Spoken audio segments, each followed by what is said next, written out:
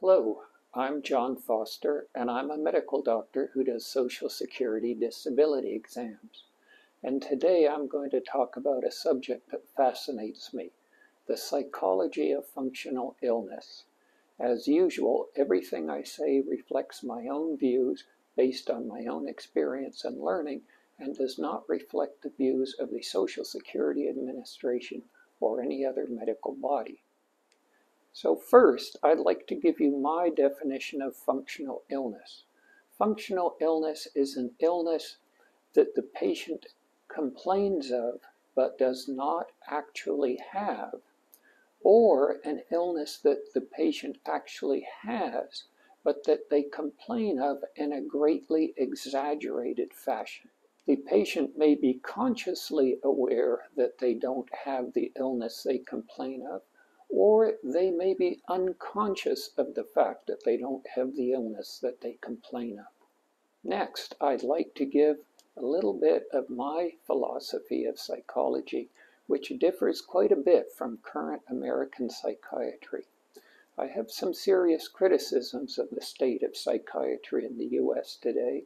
I hope if you're a psychiatrist you won't be offended, but will take this as constructive criticism.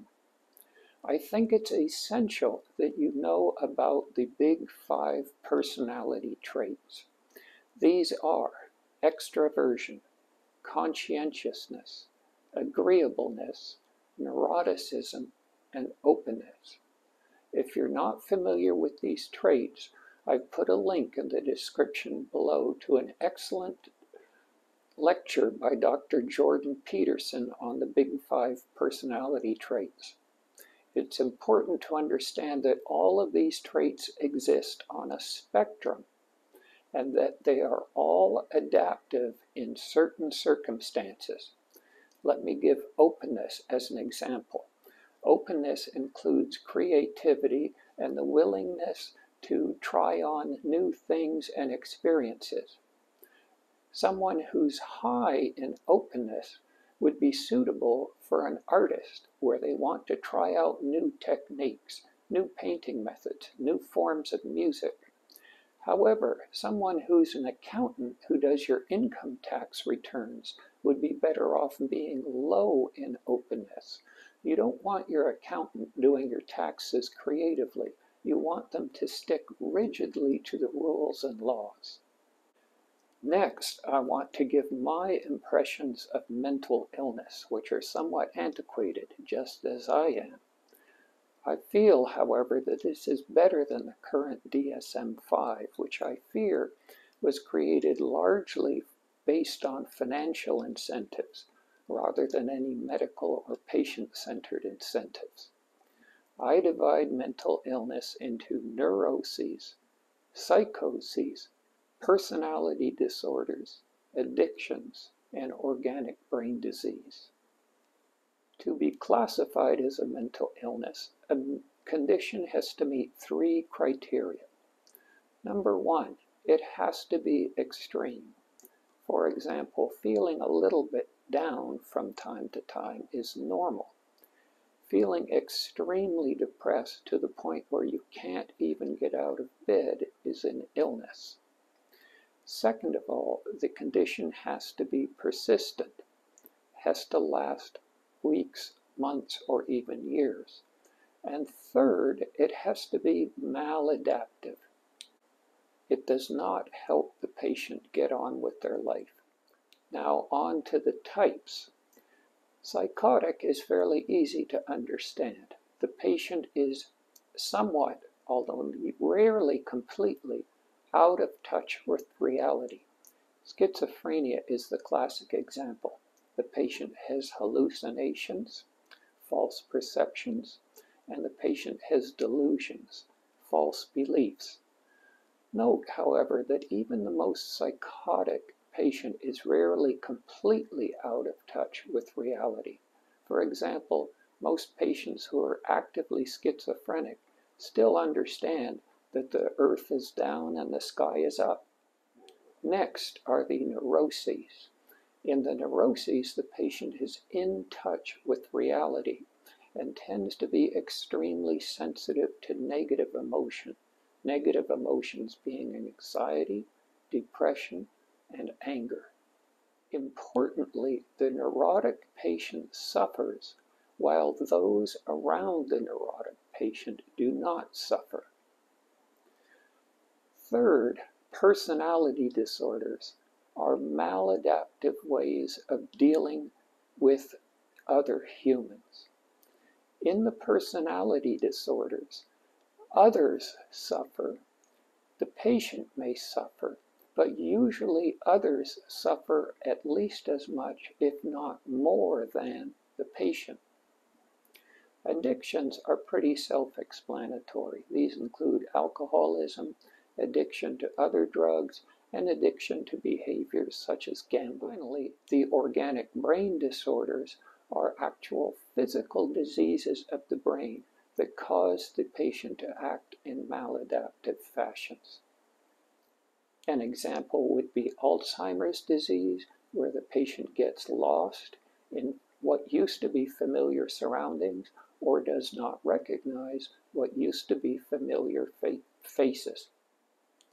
Psychosis, addiction, and organic brain diseases are readily recognized by even non-psychiatrist physicians. The area of confusion tends to be between the neuroses and the personality disorders, and here's a useful tip I read some time ago.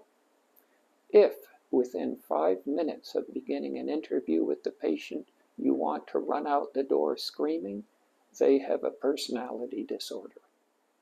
You may feel bad for a patient with neurosis, and if you're the sympathetic sort, a patient with neurosis may cause you to share some of their negative feelings, such as depression and anxiety, but you won't get that strong negative reaction you get with someone with a personality disorder. So what are the psychological types I see with patients with functional illness? Well, I'm going to dispense with the rarest first, which is the psychotic patient, the patient who has delusions or hallucinations that they're ill. I've seen this once in a while, but it's quite rare in Social Security disability exams. My most notable case was a young patient who came to me with a chief complaint that they couldn't breathe through their nose. I was surprised to examine their nose and find everything was normal and they could breathe perfectly well. When I got a bit deeper into the patient's history, I found that the patient believed that they had actually completely stopped breathing about 3 months before they saw me. They were suffering from a first episode of psychosis and had Cotard's delusion, a delusion that they were dead or decaying. A more common type is the hypochondriac.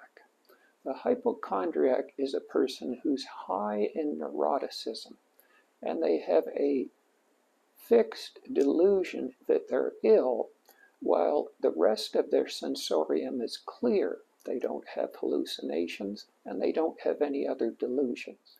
Generally, for whatever reason, they're unable to express their inner mental suffering, and it comes out instead as corporeal or physical suffering. They tend to have a lot of pain that does not correlate with any physical disease. Often, hypochondriacs are extremely agreeable, and extreme agreeableness can be a real problem. You might think that agreeableness is a good trait, but overly agreeable people tend to be attractive to predators. A predator could be anything from an overly aggressive salesperson that the overly agreeable person is unable to say no to a purse snatcher or robber. Or it could be a manipulative boss who repeatedly asks the overly agreeable person to work extra hours for no extra pay. So what's the person who can't bring themselves to say no to do? Well, sometimes they develop an illness. It's much easier to say I can't work extra this week because I'm sick than I can't work extra this week because you're taking advantage of me, and if you don't give me extra pay, I'm going to look for another job. Finally, there are the personality disorders, and there are two types of personality disorders I see with functional illness. Number one is narcissistic personality disorder, and number two is psychopathic personality disorder, which our lame psychiatrists have renamed antisocial personality disorder, which I think has been a big mistake. Now, narcissism is a big feature of both narcissistic personality disorder and psychopathic personality disorder. The major differentiating feature is that narcissistic personality disorder folks are high in neuroticism. They're sensitive to anxiety and depression. Psychopathic personality disorder folks, on the other hand, are extremely low in neuroticism. They don't get depressed, and they don't get anxious, even in situations that would make normal people extremely anxious. For example, I was reading a piece by a psychologist who studies folks with psychopathic personality disorder. She was interviewing a psychopath who was describing fleeing with his gang from the police in a car while they were shooting it out with the police. And they were describing it as if it was the most marvelous experience on earth. I'm sure most of the people watching this video would consider fleeing from the police while having a shootout an extremely unpleasant and anxiety-provoking experience. Narcissistic folks feel that they're special, and because they're special, the normal rules don't apply to them, and everyone else should serve them. They tend to be quite Machiavellian or manipulative. They will manipulate others to get whatever they want, and don't tend to feel bad for the people they manipulate.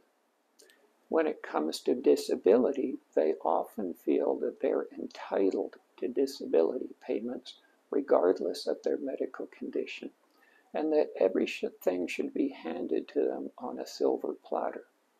I remember one very narcissistic patient who told me he didn't know why Social Security was requiring him to have a disability exam.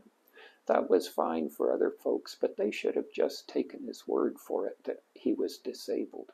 Narcissistic people tend to react badly to a disability exam and to the physician performing the exam, because they recognize that their word and their entitlement is being questioned. They're being required to follow the rules that everyone else follows. They're not getting special consideration, and they can be extremely unpleasant to deal with in a disability exam. Psychopathic patients tend to be different. They do feel entitled and don't feel the rules apply to them. But because they're not sensitive to negative emotion, they tend to be more easygoing. Psychopathic folks are the type we call malingerers.